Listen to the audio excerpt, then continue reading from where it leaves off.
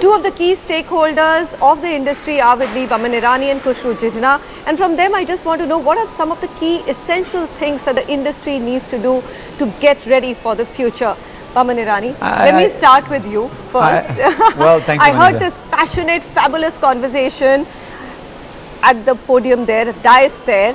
And you were, of course, asking all the questions. But let me start with you.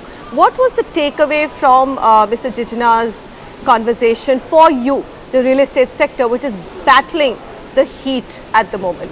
I think 3 or 4 things that he said were very relevant. One is to keep your nose above the water and, keep moving ahead with the knowledge of the fact that things are going to get better in 2019 end or 2020, and it's going to get much better because we were an absolutely unregulated industry that's suddenly gone to the throes of regulation. So change is always going to hurt you for some time, but at the end of it, when you get it right, it's the perfect conducive environment for growth to take place.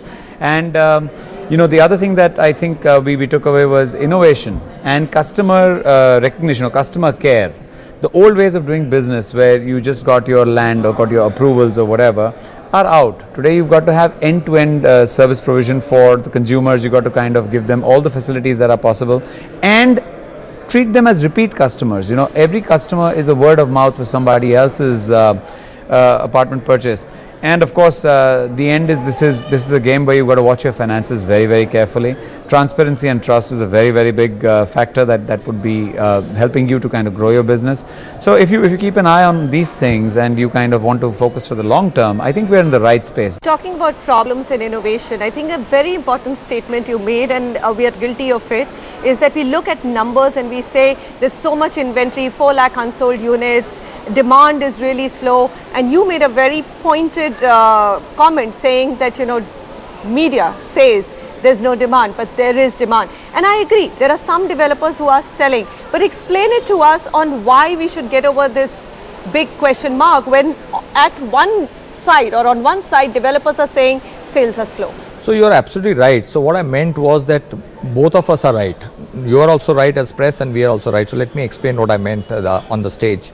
So today, the way we look at it, being the insiders, being the largest funders in India, is that we are clearly seeing the segregation between the men and the boys. We are clearly seeing that because we are deep into it.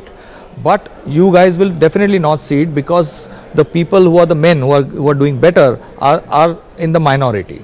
Also, what's also happening, I spoke about distressed developers, right? I said that we actually try to get the distressed developer married to a good developer. But the truth is also there that today there are so many projects which are stuck halfway, which I'm not sure whether even the good developer is ready to take that project. So to that extent, you guys are right. When you see around you say, okay, where are the sales? What's happening? Why is Khushru saying there are sales? So both are right in that way. Okay. I do believe, so it's a very important point you have raised, Manisha.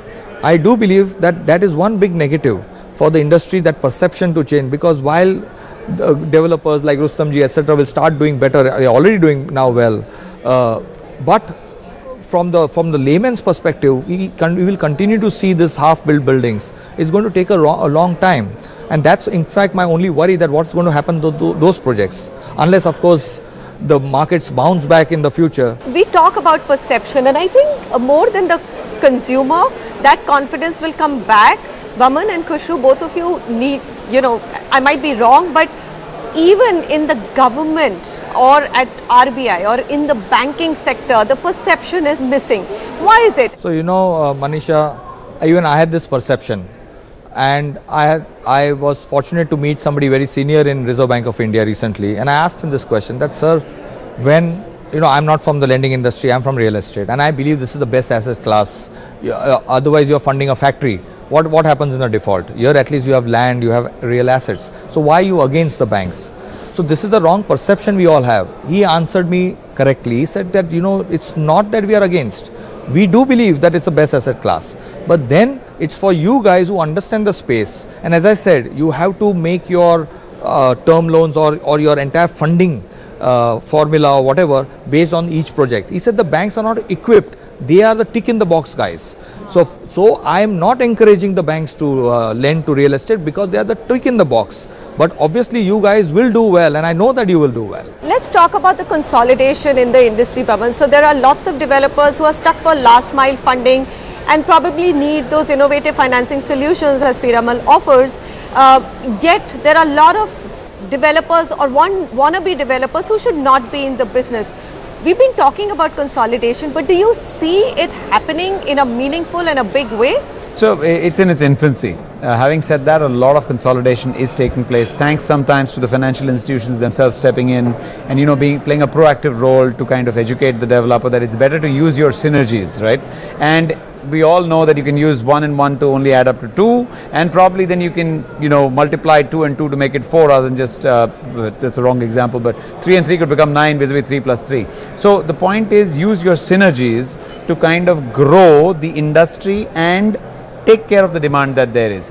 I see this taking place, or rather changing in a big way in the next 2 years, and I see a lot more, including cross-city developers consolidating, because let's say I want a presence or a footprint in the NCR market. It's already happening. Yes, it is only now that the government understands that it doesn't really know everything about real estate. Okay, do they accept that now? Well, they have started accepting it. Okay. They will not say it on our faces, but they invite us before they kind of take any major decision. So they invite CREDAI as a body, they ask us to come and give our comments, they kind of interact with us, they take our papers, they actually sit and try and understand. And you know what? It's a great process. I'm not saying tomorrow morning everything's going to be great, but just the very fact that you accept that there's an industry body which can give you the facts and can give you data or interpret the data a little differently than where you are, you're at least in a position to be able to make that choice. And I think that's a great move. 2020, I mean, do you feel hopeful? It's going to be, the worst will be over in the next 1 year, and we will see. I think everyone's benchmarking, Khushru, to the 2005 to 2008 period, and everyone wants that kind of excitement in terms of demand to come back, especially for residential. Office is on a good footing. Do you think it's likely, looking at the pent-up demand that we have in the economy? As I said, demand is always there. It is just that people are sitting on the fence because they didn't know where to put their money, with whom to put their money, the actual buyers, not the investors. Correct. And again, I would say that even if, say, 2020 things come back, it's already started. Of course, we are hoping that we have a stable government and things will actually revive. It will far more than even now. But it will go. I would go back to my statement that it will be happening for those few developers who have now moved from the traditional industry of doing business to an FMCG type of business. Thank you, gentlemen, for speaking with CNBC TV 18. It's a pleasure to know that you're both hopeful and things are going to revive, because we do need real estate, especially residential, which is 80% of the market, to roar back into action, let's say.